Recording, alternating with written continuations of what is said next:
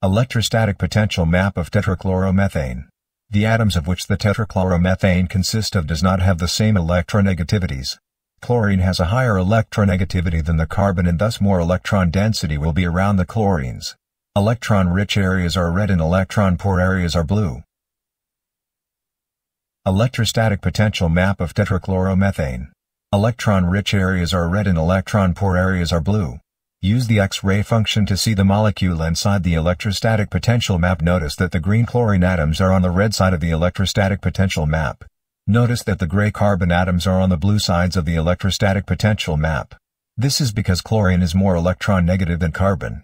Notice the symmetry of the colors and the bond dipole moments. There is a zero net dipole since the four bond dipoles are identical, in a tetrahedral arrangement and thus cancels each other. If they were in a square planar arrangement, they would have cancelled as well, leading to a zero net dipole moment. The molecule is thus nonpolar. The gray bond dipole directions are from the carbon atom with a lower electron negativity to the chlorine atoms with a higher electron negativity.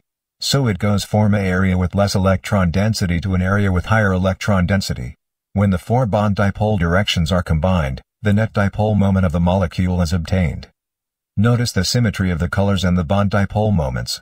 There is a zero net dipole since the four bond dipoles are identical, in a tetrahedral arrangement and thus cancels each other. If they were in a square planar arrangement, they would have cancelled as well, leading to a zero net dipole moment. The molecule is thus nonpolar. I want to clear up the confusion that often happens between whether we are talking about the molecule or are we talking about the bond. So over here, this molecule, tetrachloromethane, is non-polar, but each bond between now the carbon and the chlorine is a polar covalent bond. So if we look at the individual bond, we say it's a polar covalent bond.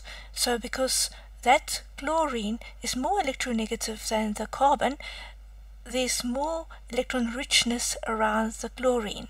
So the electron richness are shown by the red and the electron poorness are shown about the blue. So you can see it's more rich, electron rich around the chlorine and more electron poor around the carbon. So the bond between the carbon and the chlorine is polar covalent. But now if we look at the dipole moments of each bond, you can see there's one in this direction, there's one in that direction, there's one in this direction, and there's one in that direction. So the dipole moments of each bond is present and they are cancelling each other, leading to the molecule to be non-polar. So just to summarize, the molecule is non-polar and each bond between the carbon and the chlorine is polar covalent.